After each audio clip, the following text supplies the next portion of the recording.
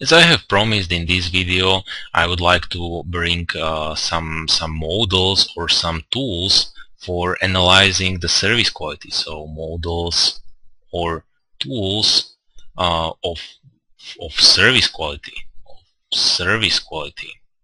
Because as every entrepreneur, they would like to know what is the quality of the service they are delivering, and they will need some tools or some models to measure it.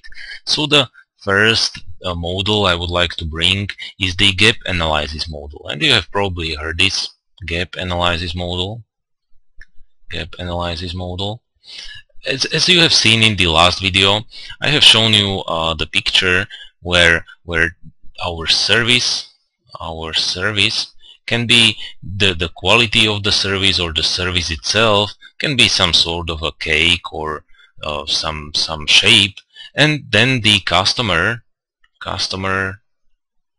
has got some expectations. He has got some expectations, and these expectations are usually larger, or for the simplicity of this model, we always say that the customer has got higher expectations than the service quality actually is. So there appears this gap, and the purpose of the gap analysis model, as you can already see from the name. So we are going to analyze this gap, and the reason why we are analyzing this gap is that we would like to close this gap. So we would like to close this gap. So what quite intuitively stems from the model, that we would like to move either our quality of the service up, so we can meet the expectation of the customer, or we can, on the other hand, say, and some scholars I would say would argue with me, but in some cases we maybe would like to show the truth about our business, so that our web page is saying that our fruits or our vegetables are the best at the market, and they actually are not. So the quality is lower, and then we let's say decrease the quality of the web page, and maybe we can stop lying there, and the perceptions or the expectation of the customer come lower. And what happens then? Well, when we have got customer with which this gap will be amazingly big, and he gets then a lot dissatisfied with our service, he will leave our business and he will never trade with us again. But if we attract the customer, if we decrease the expectations, or if we decrease our image, then we will attract different customers. Then we will attract customers which have got these big expectations, and we again meet the expectations with the quality of our service. So the main purpose of this gap analysis model is to close this gap between customer expectations and the actual service quality. And the next model, or the next tool I would like to introduce, is called the SERVQUAL. The SERVQUAL. And as you can already see from the name, we can split it into two parts, and it is going to tell us, or it is going to measure the service quality. So how we should measure the service quality? Well, we should again try to focus on some kind of a gap between the expectations and the perceived performance. So we are going to do some qualitative research. Qualitative research. And I will talk about the qualitative or quantitative research in the next videos, or in some other section. But what is important about qualitative research, that we are asking about the quality of the service we are delivering. So let's say we come to the customer or the group of customers, and we ask them about several factors or several variables that are within our service. So we can ask them, for instance, about some tangibles. Which can be, let's say, the equipment or the physical facilities that we have, or the appearance of personnel. Then we ask them, let's say, about the reliability.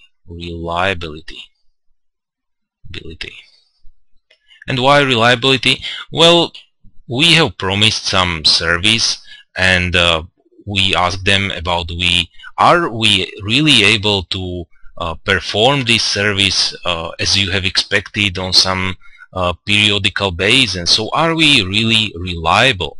And one more that I would bring is the responsiveness. The responsiveness. And the responsiveness is very important, let's say, in the hotel industry, whether there is a willingness to help the customers and provide with some prompt service when there is some problem. Let's say, as in hotel industry, there is some problem with my room and it is a little bit out of the standards. So let's say I would like to have more of a fresh air, so they open more windows for me. So it's some sort of a extra services that the personnel is able to provide for me. So how we will actually perform this service quality measure? Well, we will gather the group of customers. So let's gather customers, and then we will ask them twice. So we will ask them twice. I can maybe draw it. So we'll ask them prior. I will just change the color. We will ask them prior to the service delivery about the quality, and then the service is delivered, and we ask them afterwards. And then you receive, I will move a little bit up to have a little bit of space. So then you will receive some numbers. So let's say you are going to receive that your physical facilities that you have are this good, or they expect that they are this good, and after you accommodate them in your hotel, they tell you that the facilities are this high quality. So they are actually a little bit lower than they expected. And when you get this response from very many customers or the group of customers that you have gathered, then you know that there is some problem in this specific field, and you will ask them about many fields. So you can bring dozens of fields that you will ask them about, and then you will see the different parts of our business and how they are seen by the customer. And so this was the service quality model, but it is also quite criticized because of its poor validity and reliability. So the theoreticians try to bring new models, and probably you will see them in some literature, and those can be service performance. I will split the word directly.